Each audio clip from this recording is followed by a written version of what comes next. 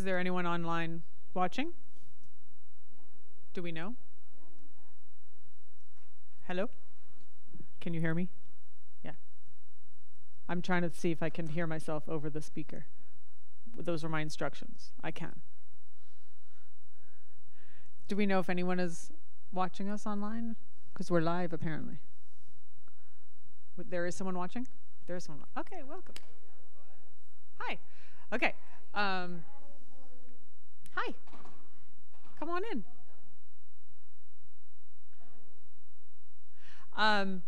Okay. Closer? Oh, now I can hear. Okay. It seems a little silly, but come on in. Hi, everybody. My name is Yael, and I am a social worker, and I work with the Alzheimer's Association, California Southland chapter. For those of you who don't know, we are a national organization, and we provide free resources and support for anyone who's caring for someone with Alzheimer's disease. This is, okay, I'll stick with the mic. Anyway, we're going to be doing a little bit of learning about Alzheimer's, just a smidge, and then I'd love to answer any questions that you have, and then I really want to hear a little bit more about what would be helpful for you to see us deliver as services. Okay, so, I go over here. It worked when I ran it.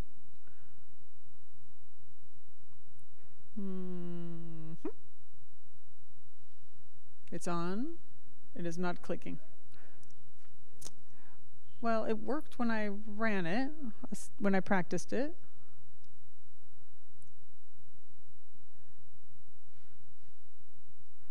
I'll just stand here and look pretty. Just kidding. Thank you guys for coming. I know it's a little bit of a weird week. Yeah. While we're waiting, hi. Welcome everyone. I just wanted to officially thank Yael Wyte for being here with us from the Alzheimer's Association. My name is Carolyn Hoffman. I am a licensed clinical social worker and the director of the Sinai Temple Mental Health Center.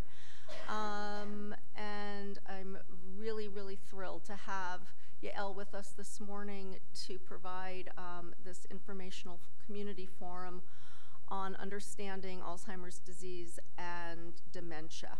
So for those of you here, welcome officially to the temple, and to those of you online,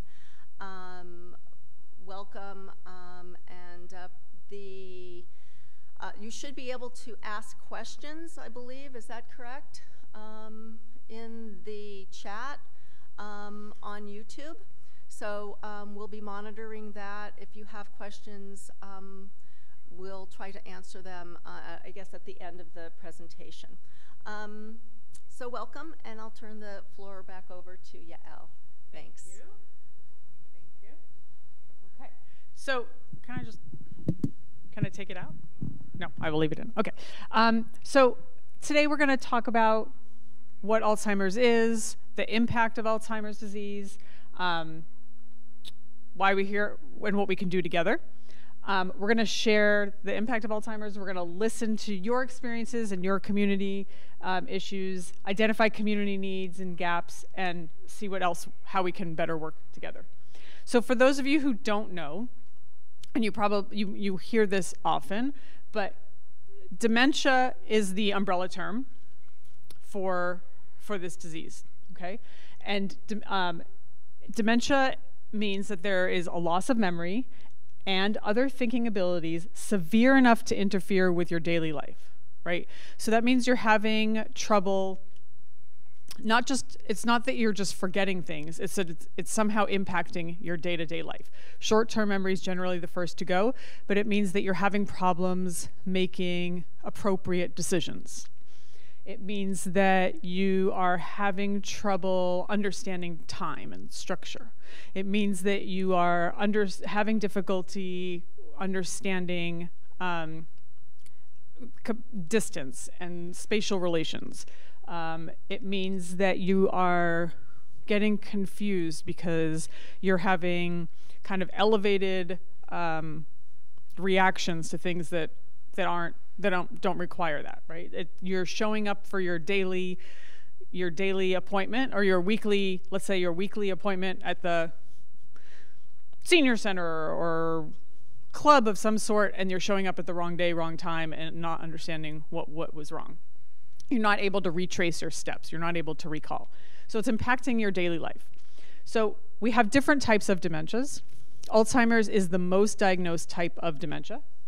Then we have vascular dementia, which is usually caused by a stroke or a head injury. Then we have Lewy bodies dementia, which is dementia with Parkinson's symptoms. Then we have frontal temporal dementia, which is FTD.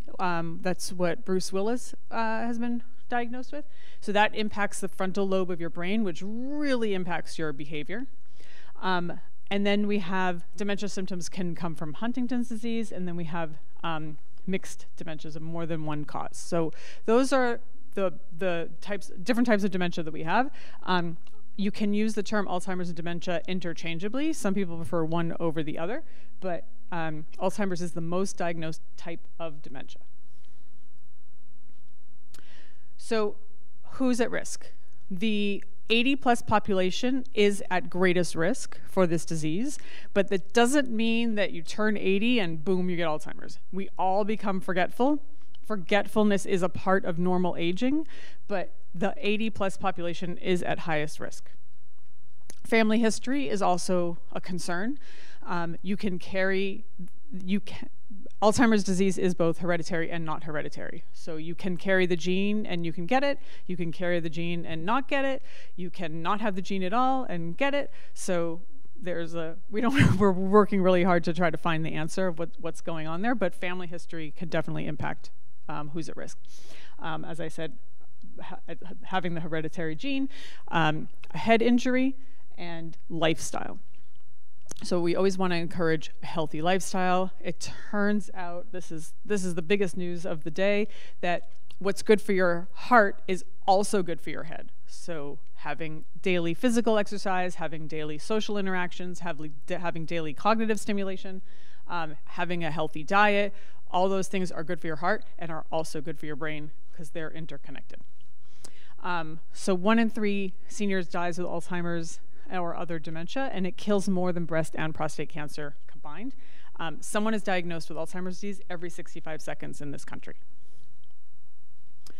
The African American and Hispanic populations are at high risk for this disease, and they're often less likely to go to the doctor and get a diagnosis and find out more information for support. The impact of caregiving is tremendous. People age 65 plus survive an average of 4 to 8 years after diagnosis, and some live as long as 20 years. But when you are caring for someone with this disease, and I talk about this in my support groups all the time, this disease is able to take both of you down with it, right? It doesn't care, it's not concerned for everyone's well-being. What we get so wrapped up in the caregiving needs that it causes us to be stressed, anxious, not sleep, hurt ourselves physically from lifting or transferring or bathing or all these things. They all have an impact on as a caregiver, on our day-to-day lives. Individuals with Alzheimer's will spend an average of 40% of time in dementia's most severe stages. So they say from date of diagnosis, you can look back in hindsight 2 to 5 years and then say, all right, now I understand, like that made sense. Like weird things were happening that you probably they kind of ignored. But when you look back in hindsight from date of diagnosis, you're like, now I understand. 10 years, at least 10 years prior to the disease, prior to diagnosis, things were already happening physically. Changes were happening in your brain that you weren't aware of, that you wouldn't have even thought to check out. And then post-diagnosis,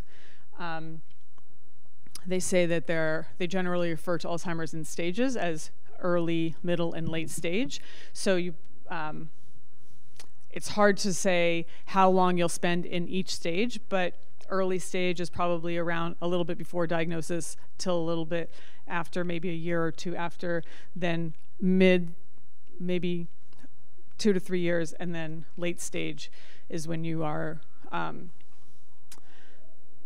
really having less and less functioning, but you're still, quote unquote, living.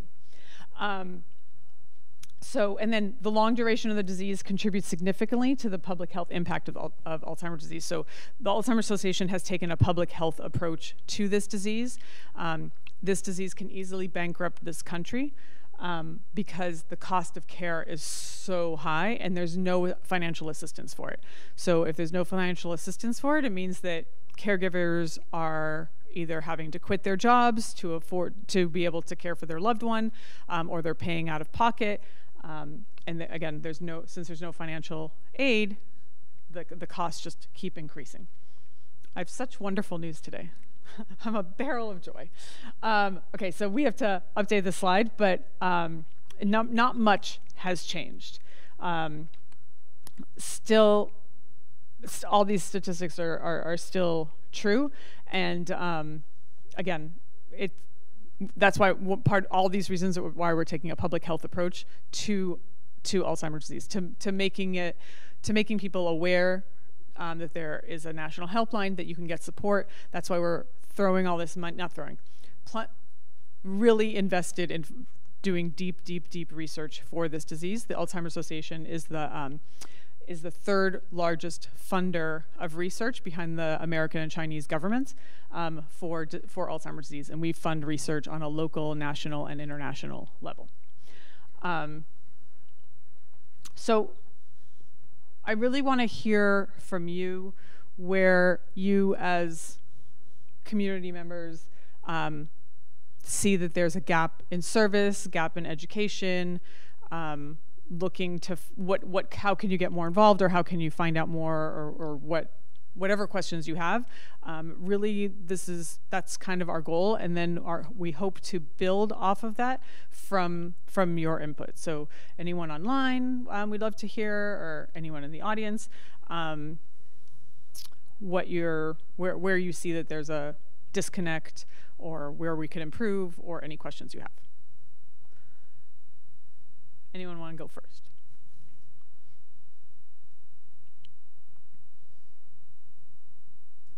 Anyone here caring for someone with Alzheimer's disease directly? No. That's good. Oh. Who? Your mother has dementia. Okay. And you're helping. You're part of the care team. Your father has dementia. Okay. And how long have you guys been caregiving for them? For me, it's been more intense since the beginning of the year. Beginning of the calendar year?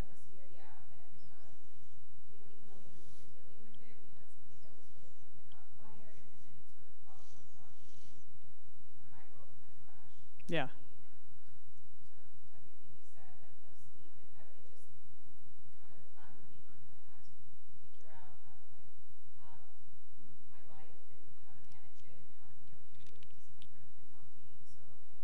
Yeah. It's really hard. It's really hard, and I'm glad I'm kind of through that, but it doesn't take, I'm just dealing with it differently. Yeah, thank you. Thank you for sharing. And it's a devastating disease because it goes on for forever, and it just takes away little by little. It takes away the person, and it takes away our livelihood and their livelihood. It's horrible. I didn't print out the questions, but maybe I can get them on my phone. There were some questions that people had. Can I ask one more question? Yeah, please. I think another thing that, at least right now, that I'm also struggling with is what doctors to go with, what doctor to listen to, what doctor has his back and can guide. And I'm finding that to be really, at least right now, we're trying to figure it out, but I find it really hard to feel comfortable right now with, who's the right caregiver, what's the right medication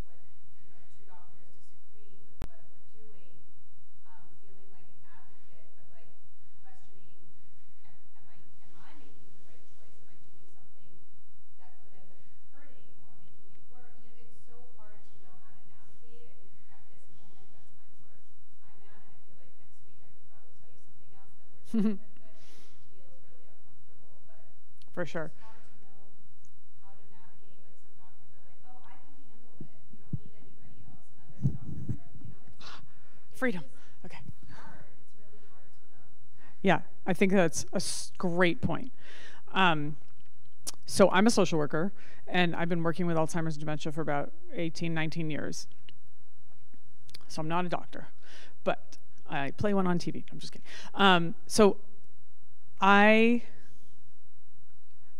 My personal opinion is that you should start with your general doctor.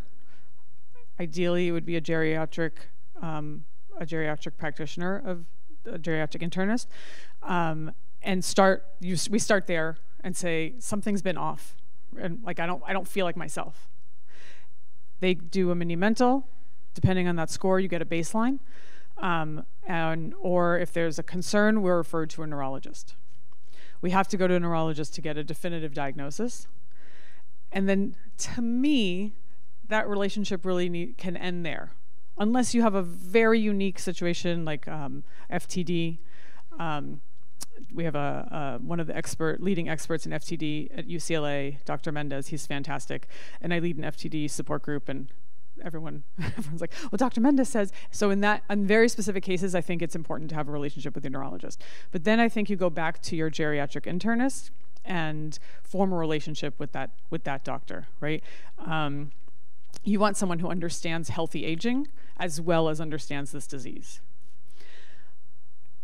And if we're seeing a lot of behavior issues, like with FTD or just in general with Alzheimer's, so Alzheimer's can ramp someone's personality up to 10 or down to 0. So if they were stubborn before, they can be really stubborn, or they can become super easygoing. Usually they become more stubborn, but sometimes they become less. So I also like to have a geriatric psychiatrist as part of the team, so that you can always have someone to check in with regards to medication. UCLA has and now Cedars has built one, and St. John has a great clinic where they're really working on and Kaiser, not every Kaiser, but some of the Kaisers have this. They're really building a clinic where you have a neurologist, a social worker, a geriatric psychiatrist, and an internist, and an RN. And I know with UCLA, they have an RN that is in essence your case manager, so you can always turn to them as your lifeline. And I love this approach because then there's one file. You can make a phone call and they can look it up and be like, oh yeah, I understand, and advise you that way. I also strongly believe in the importance of a support group. So that I feel like you learn everything you need to know in that support group, because you've either been there, or you are going to be there, or you're going there, or whatever. You're there right now, and then you get tips like for doctors or placement or in-home care or anything like that. Did that kind of answer your question? Yeah, sure. Did you have any questions?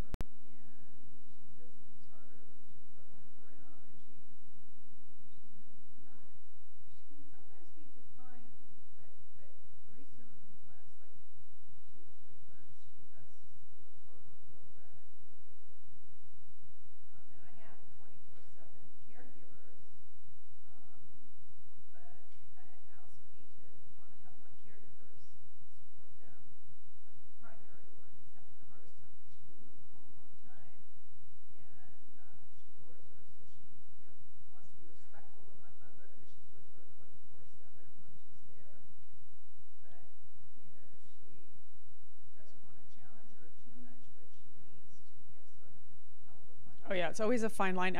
I talk about in support group all the time is it's, first of all, it's not what you say, but it's how you say it, right? So it's all in our tone, it's all in our body language, which is critical. And it's all in our rhetoric too. So saying things in vague generalities can help move the conversation along to get her to be where we want her to be, where we need her to be. And then managing her moods for sure. And I use ice cream as a redirecting tool all the time, or cookies, or rugula, or whatever whatever it takes. But it's a constant game of what's the next trick that's gonna work, and empowering our caregivers to also have some of that confidence in. Great, yeah, ice cream works often.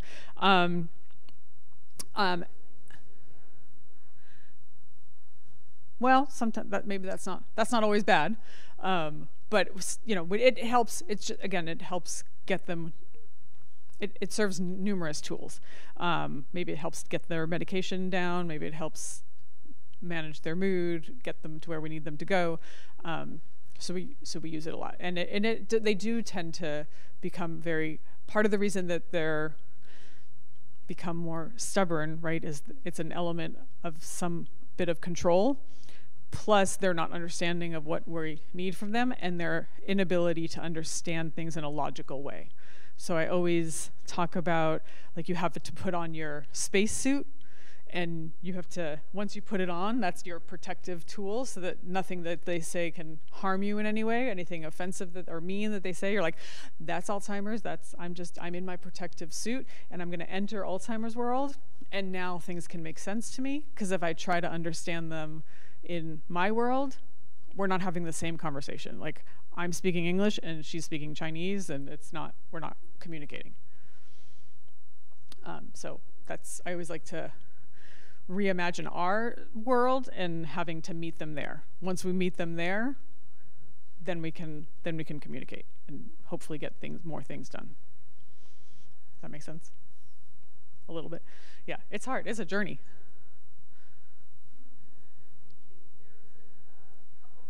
Yeah. Someone asked online how to best discuss what's happening with our family member, with our children, small children, who may be frightened or confused, frightened for their loved one, but maybe also frightened for themselves. Yeah, that is a really great question. Yeah. For sure. For sure.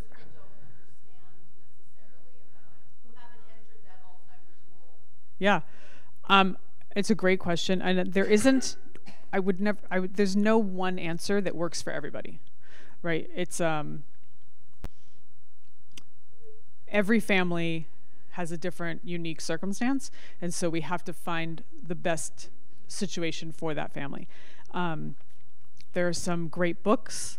I believe Maria Shriver wrote a book a few years ago called like My Grandfather Has Alzheimer's.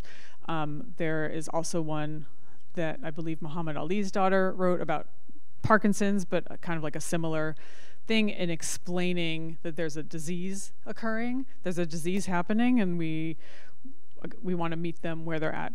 Sometimes our answer for our loved ones is like, bring over the grandkids, let's have a party. And sometimes that's too much stimulation for our loved one. They're like, whoa, and they're gonna have a reaction to that, right? So we always need to have a plan B. If we notice that our loved one's behavior is ramping up, like, all right, let's time to scale it down. Now it's time for quiet time. And I think I believe in gentle honesty. Explaining to the kids, our loved one is not well, they're not behaving in a normal way. We just have to meet them with patience and kindness and love. And if we feel uncomfortable, then we don't have to commit. We don't have to like sacrifice our time to spend with them, especially if they're little kids. But find activities that are mutually engaging for the two of them to do together, that are easy, that meet our loved one where they're at while maintaining their dignity and also drawing in the interest of our kids. And that will change throughout the disease process. So early stage will be a little different than middle stage, and middle stage will be way different than late stage. And late stage might just be sitting and holding their hand or giving them a hand rub, or a hand massage, or just being present in the room. And it's not also, there's no one clocking the amount of time that you're spending with them, right? Like, no one wants to be under the pressure of, like, if I'm not here for 75 hours, then it doesn't count. Well, that doesn't work either. So I'd rather have a meaningful 15 minutes than a forced 3 hours. And that might be a good tip for children. Thank you. What about family members who might be in denial about changes they're observing in their family member? Yeah. I would say that's dangerous. The Alzheimer Association really encourages getting an early diagnosis. No one in the history of ever has said, oh, I can't wait to go to the doctor. I hope they tell me it's Alzheimer's disease, right? Like, no one has ever said that. No one is ever going to say that. But we want to know what's happening so we can put it in the right box so that we can appropriately manage it, right? We have to make decisions for our future based on, what financial decisions are we going to make? What care decisions are we going to make? We want to have them be a part of that plan, and we don't want them driving. People often think we don't want them driving because they become forgetful, and yes, that is true, but we don't want them driving because they don't understand the distance and their periphery. So if they might know their way to and from work, but they're not taking into account everything that's happening around them. If someone runs a light, if someone's crossing illegally, if someone, whatever, they're not taking that information, and they don't have the capacity to make a decision quick enough to not harm somebody. I have a lot of people who have told me, my husband is still working.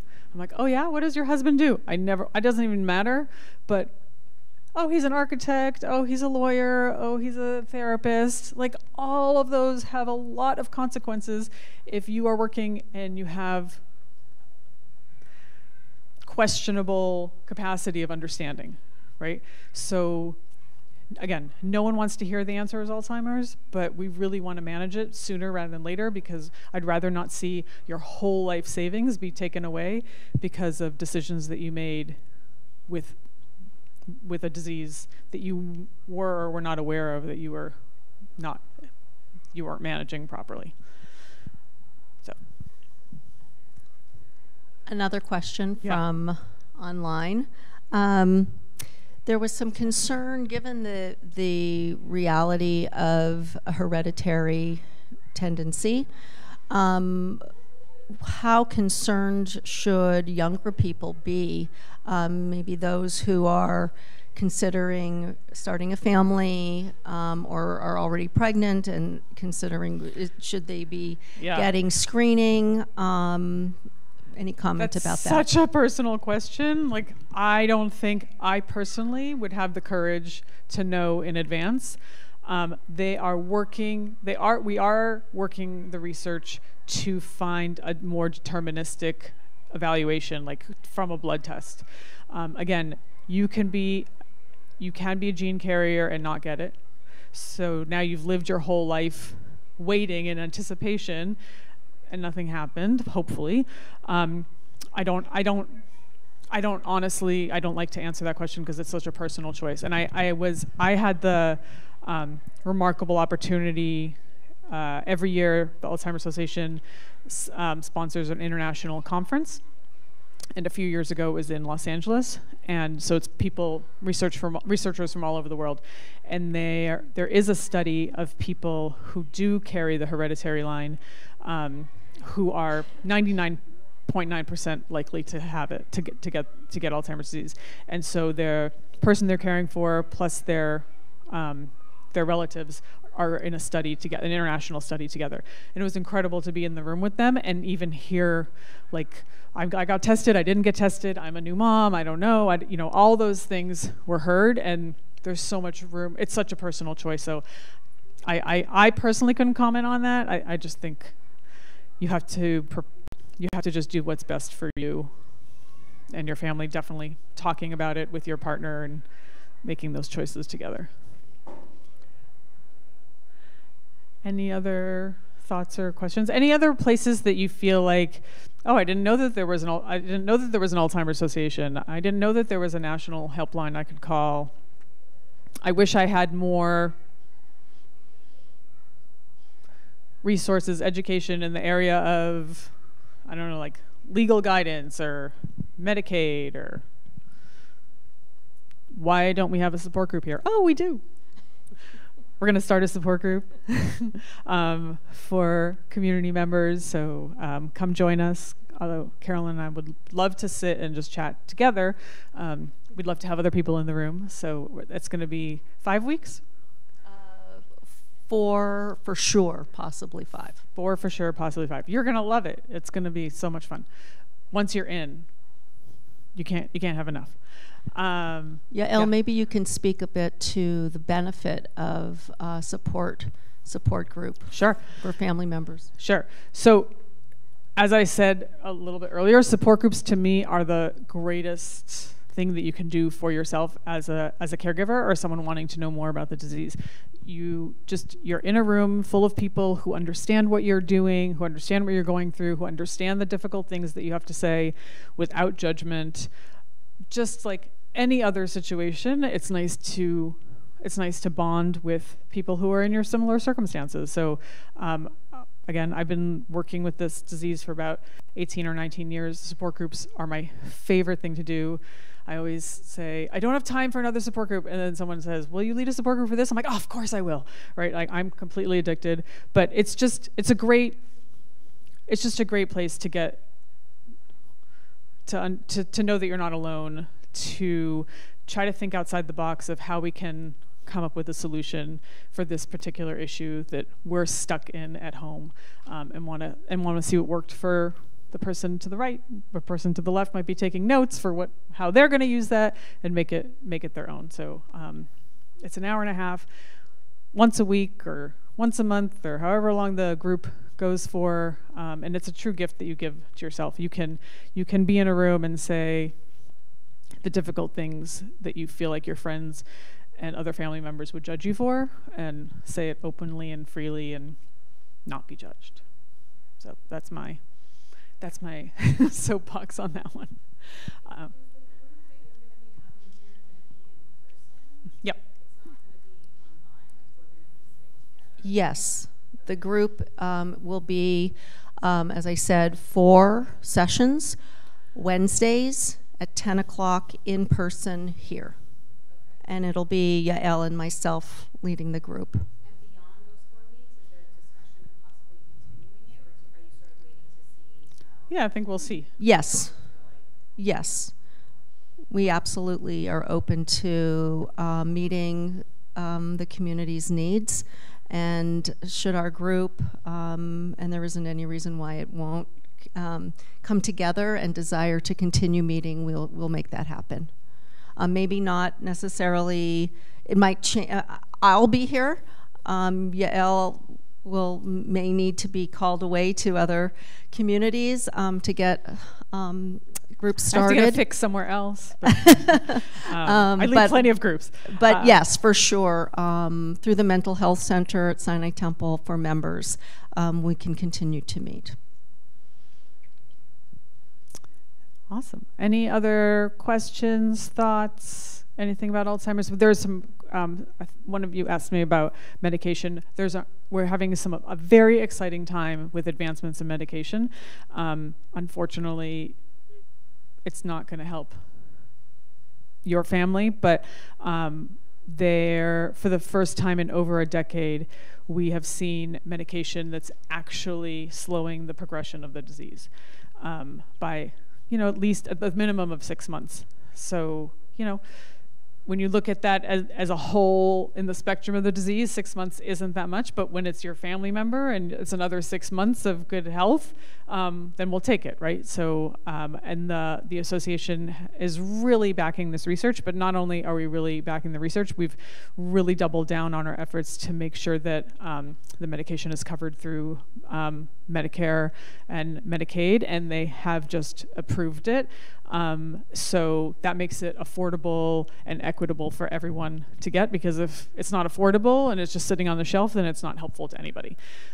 So we're very, very excited about this medication. We've had 3 new medications come out in the last year, and we see more on the trajectory. So it's exciting. And the other moving thing about this international convention is good news, bad news, but since COVID, right, we can make everything kind of go virtual. When it was here in Los Angeles, we had at least 7,000 people participating, researchers participating from all over the world, and the making it virtual made it to at least 10,000, and those are people who are actively researching. They're actively interested in finding a cure for this disease. So it's a global issue. We want to find a cure. That's the whole goal of the association, is to find the first survivor. So we're excited about what's happening. Yeah.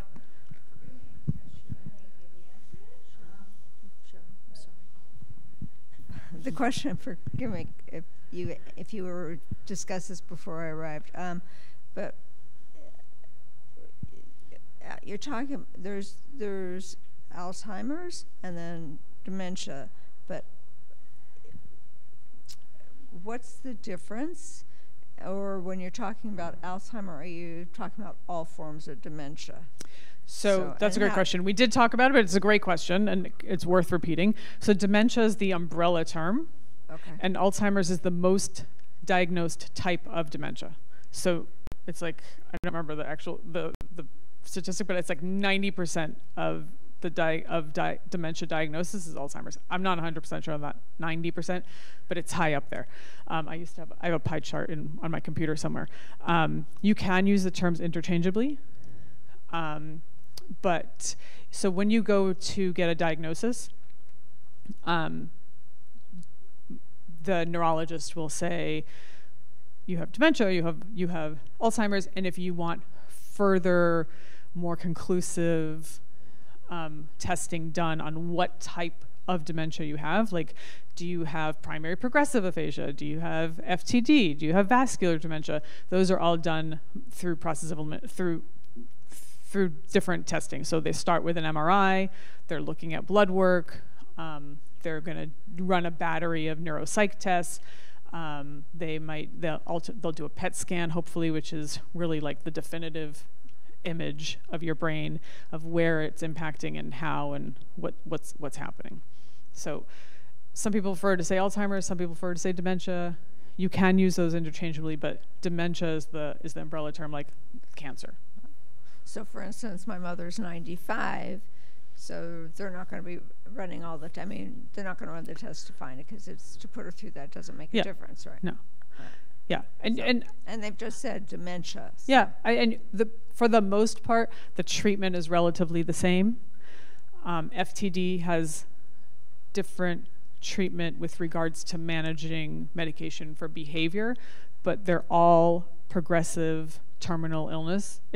Dementia is a progressive terminal illness, and so there isn't a cure for dementia or Alzheimer's.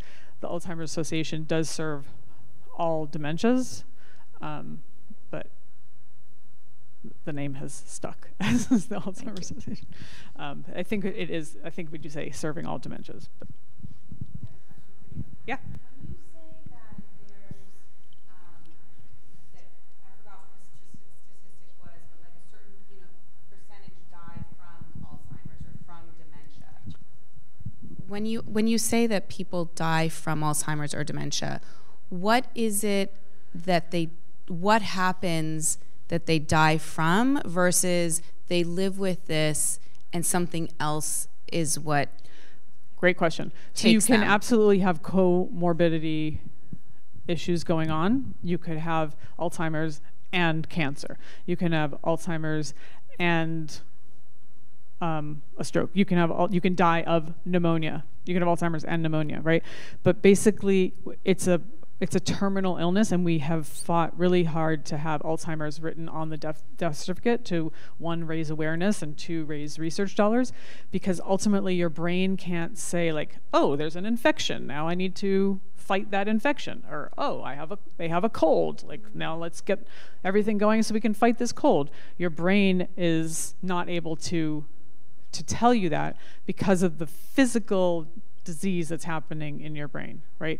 The increase of gray matter, the increase of plaque and amyloids that's building on the neurotransmitters, right? Our brain, something happens here, and then there's a message, and it gets to here, and then you're like, oh, my brain just told me to pitter-patter across the room. Your brain can't tell you that anymore. So it's impacting the blood flow, it's impacting your breathing, it's impacting your swallowing. That's why it's a progressive terminal illness. So you can die of pneumonia or whatever, a wound infection, but it's because of Alzheimer's. Does that make sense? Great question. Great question. Any other thoughts or questions? I think, yeah. What about the new molecule that the Israel invented lately? There's a lot of stories about that. Is it a treatment or prevention? I believe I need to do more research on it. I just read it in a blurb. I believe it's looking at treatment, but still in a discovery phase. So but it's definitely being talked about, it's definitely being looked at, but not a cure yet. But like I said, internationally, it's big news, it's exciting news. There's a lot of exciting news coming. It's a global issue, not related to current events. I have a grandma who is terrified that she has it, and she's kind of embarrassed to go to the doctor. How do you combat that with showing compassion? Yeah, that is also a great question. So it turns out, first of all, Medicare covers, as part of your annual wellness visit, Medicare also covers a memory screen.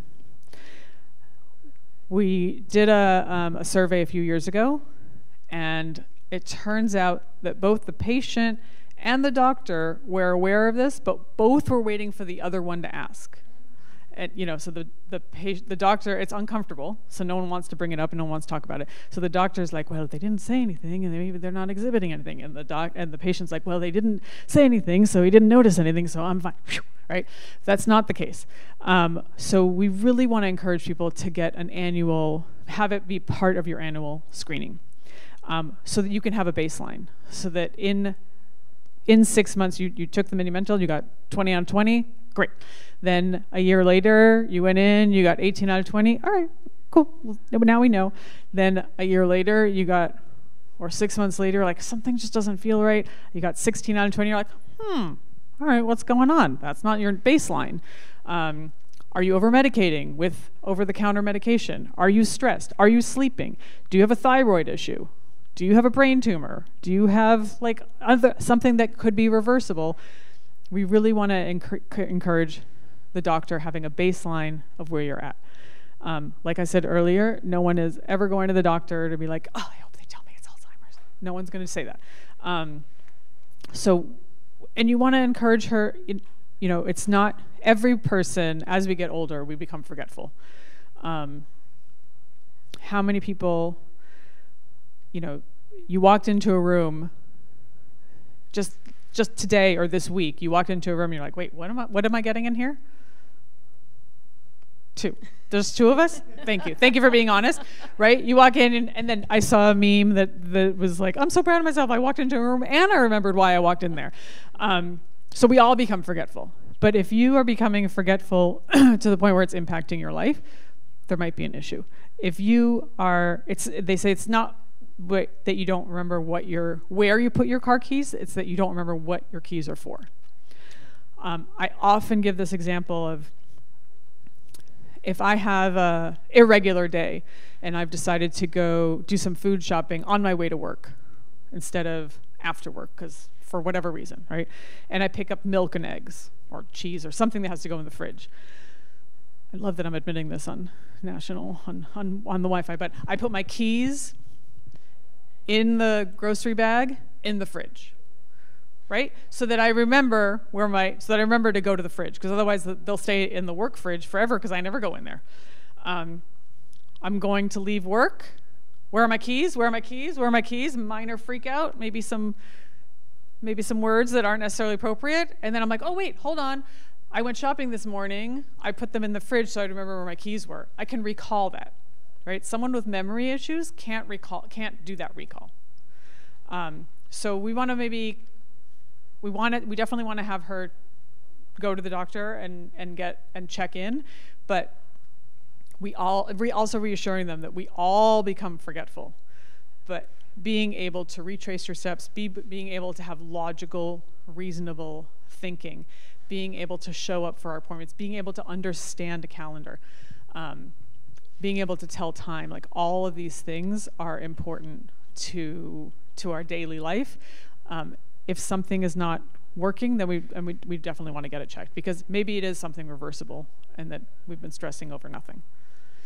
But when we're not sleeping, like, we're not at our best, right? 8 hours of sleep is the numerical drug. How many people here get 8 hours of sleep, uninterrupted sleep a night?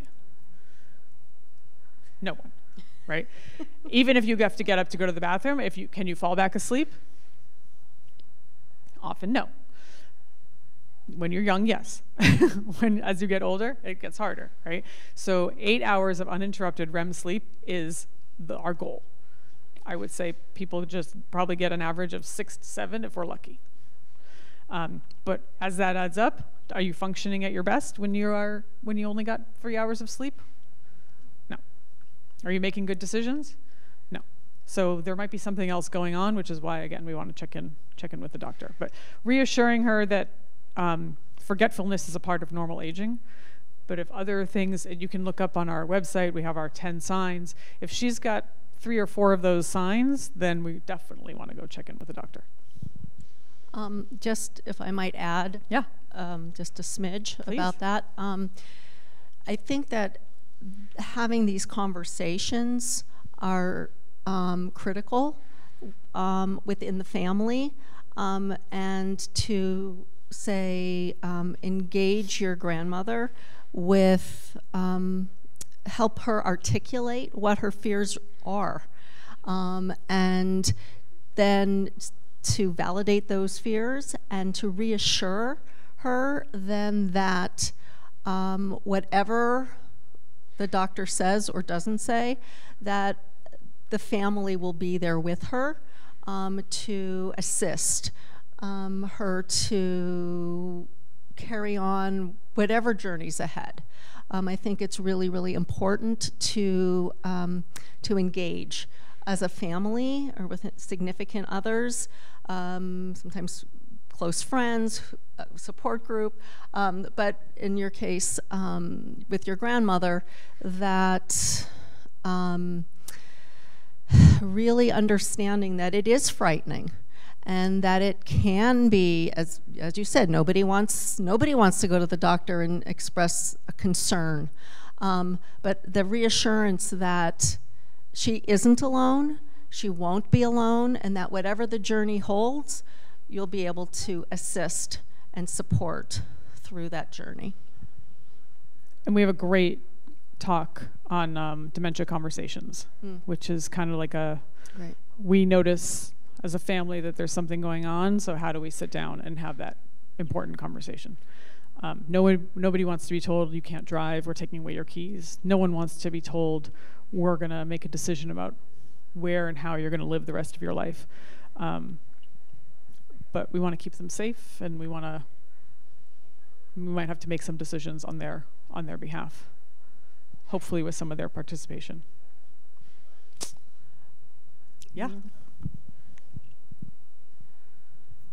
Does the association, you said earlier, the best thing is to start with your primary care physician and get referred to a neurologist. Does the association have a referral list of neurologists? Because it's hard to find a neurologist and hard to get in. I mean, fortunately we have one, but I mean, in general, so hard. Since COVID, it's been so hard to get in. But, yeah. But is there like a referral list that the association has, or just for other people? Yeah. So the way yes. One, we have what's called a community resource finder that works in partnership with AARP. So if you're doing long distance caregiving, you can look things up by zip code online.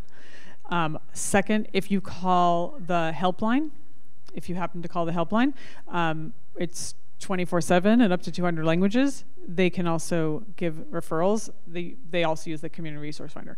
And then what happens is you'll get a follow-up from a local office, so someone like me, and it'll say, Jane called the Alzheimer's Association, the helpline. She's looking for a neurologist. And then by region, we can give you like a more directed list or suggestions. The gift of being in Los Angeles is we work closely with UCLA, we work closely with USC, we work closely, UCI, and other research institutions that have fantastic clinics. Cedars has a great program. We have a lot of options. I said before, St. John's has a great clinic as well. So we're very lucky to have a lot of resources, especially on the west side. But our chapter specifically covers from Bakersfield to Coachella Valley. So you would get, I manage the west side of town. You would speak to someone locally who could advise. Awesome. All right. Any other questions, thoughts? Anything where you really feel like I would love to see the association really step up and do?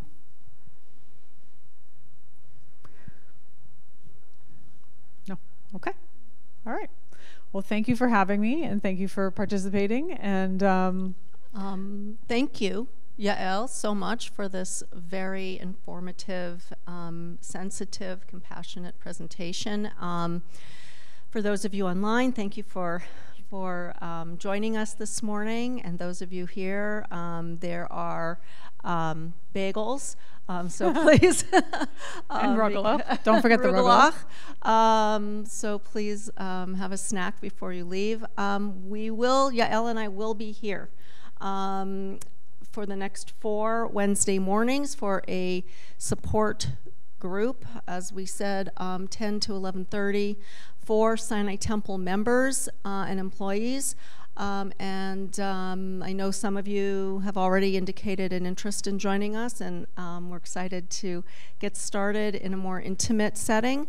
If you have not yet responded, RSVP'd, there is still time to do so, and you can call me. My direct line is 310-481-3209. Or choffman@sinaitemple.org.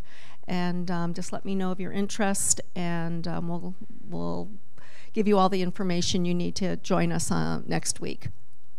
Okay, and also I am here full-time for those of you who do have additional questions, who may not be able to join for the support group. There is the helpline through the Alzheimer's Association, and I'm here to answer any questions. In addition, excuse me, for medical resources, there are resources that I have would be regarding in-home supportive services, other kinds of any other kinds of assistance that you might need. So So I'm here for you. Again, thank you so much for joining us. Thank you, Yael. And I hope everyone has a beautiful day. Thanks. Bye.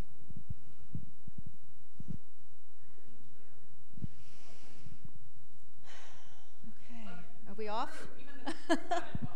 Even the crew got involved. Love that.